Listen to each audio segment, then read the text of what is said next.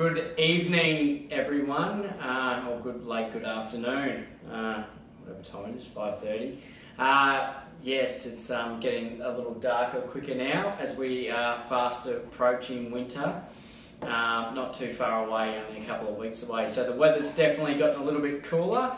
But the good news for property owners is things seem to be heating up a little. We've had a bit of a quieter patch with all the long weekends, what have you, and all the public holidays. So it's been an interesting time, but nonetheless, property's selling, and there's still some good quality buys in the marketplace. So I hope everyone's had a great weekend. I will make it relatively quick. As most people know, I do have a little one at the moment, so I want to have a little play with him this afternoon.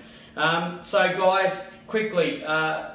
Today's topic is give yourself enough time to make mistakes.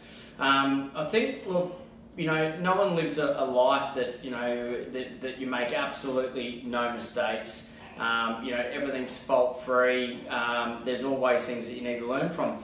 But the big thing is about mistakes. You probably can hear my son in the background there. He wants to have a little play.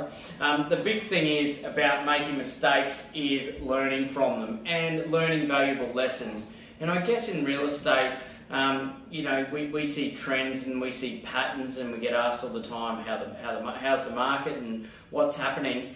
And you can always reflect. I had a couple of auctions this weekend, and one went particularly well, and one's gone relatively well as well. But one that went really well. Look, we had discussions before that about some of the other auctions and what sort of happens, and I guess part of the preparation for an example I'm using is an auction is that what's happened and what situations might arise, and what happens if a bidder does this, or no one bids, or you've got 20 people bidding. So and sometimes there has been mistakes made, and not only by someone like myself, but you view other agents or agencies, or you hear of mistakes, or you do training with a real estate trainer, and you learn from their mistakes. So it's a very important thing that if you are learning from those mistakes, and as I said, it could be if you're getting coached in a particular thing like auctioneering, and you learn from that. The auctioneer coach tells you a few test case studies on what mistakes people have made. I guess that prepares you for those situations that pop up, because life does throw a few curveballs in all sorts of aspects. So so definitely with regards to that, it's about learning from that mistake. The other thing too that does creep into this is if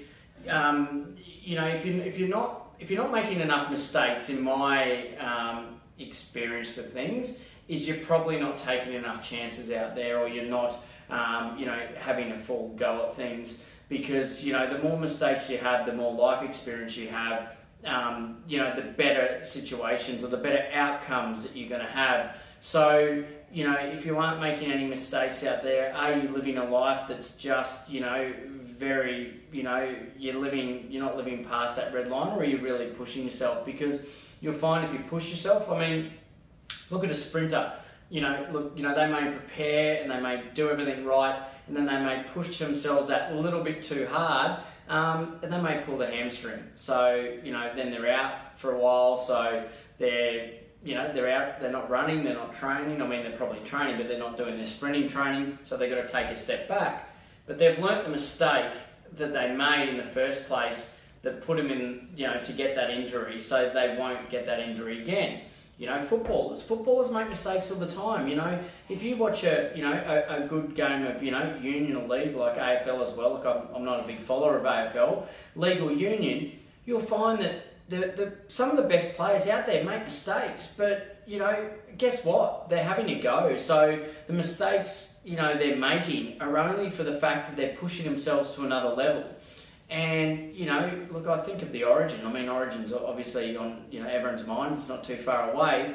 And you look at some of the great players over times, like Thurston.